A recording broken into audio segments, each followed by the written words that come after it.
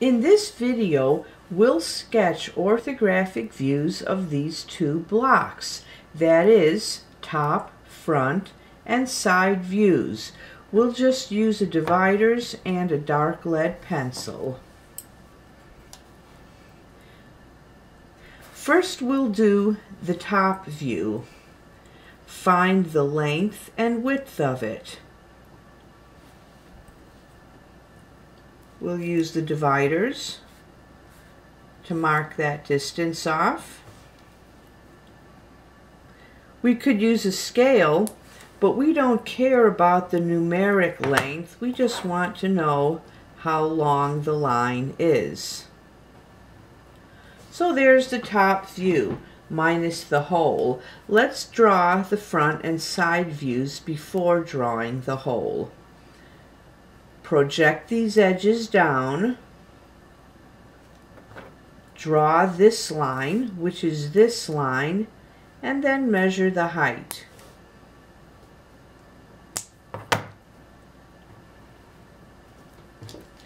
You can keep the construction lines if they're light enough. Otherwise, erase them so they're not confused with the object lines. Now project to the side. Draw this line, which is this line. Mark off this distance, which is this distance, which is this distance.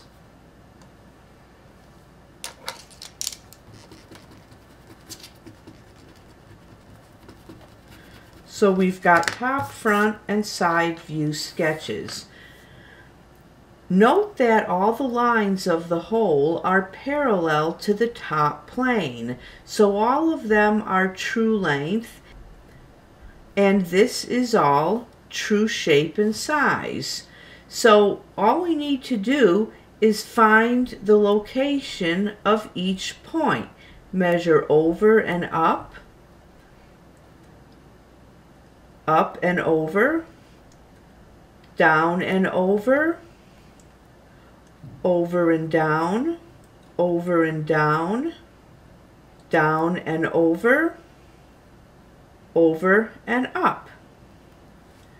So I could mark each of these distances off with the dividers, but I'm just going to eyeball their locations to save time.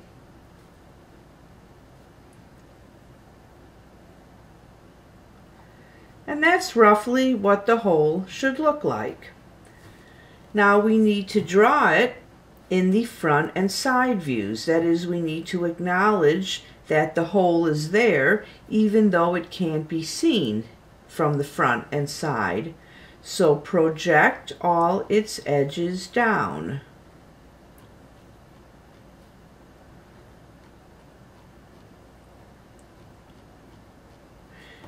Make sure that the hidden lines intersect the visible lines. That is, don't leave any gaps. On the side, we're going to see this edge, and this edge. So we need to mark off this distance, and this distance. And we see 3 edges here. For the second block, I would start with the front view because it is the most descriptive of what the block looks like. So I'll draw its height and length. And there's the front view, minus all the holes. The side view is this wide.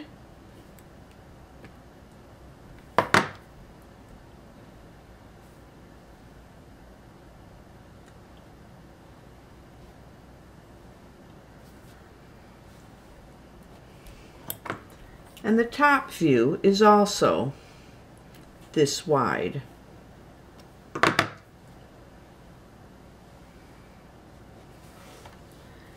Now I'm just going to freehand and estimate all these small holes. They look something like this.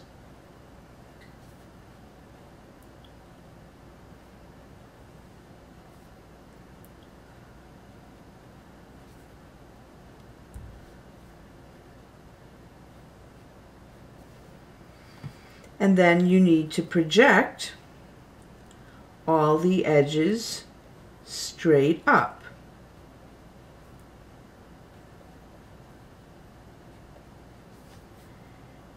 And straight over.